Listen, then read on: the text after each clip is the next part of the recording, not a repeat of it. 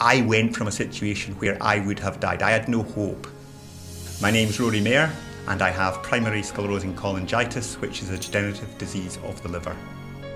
I had a number of autoimmune problems with my stomach, and in the course of them being looked after, they discovered I had this disease called primary sclerosing cholangitis, which affects your liver and over time will lead to liver failure eventually. What became clear was I was becoming yellower, I was becoming tireder, I was beginning to get the symptoms of increasing liver disease, and eventually my consultant just said, look, we're at that stage now where we have to make a decision. You hope that you get a donated organ, but you're well aware that for you to get a donated organ, somebody else has had a bad experience. And then somebody comes along who's been brave enough to say, well, I don't want anything bad to happen to me, but if it does, I want to make sure that somebody else gets the benefit of my organs. And they've spoken to their family and they've told their friends, therefore it all goes well at that moment.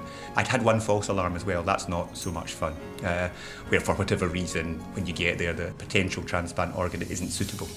So when I got the second time, I was really pretty elated. I had nothing to look forward to.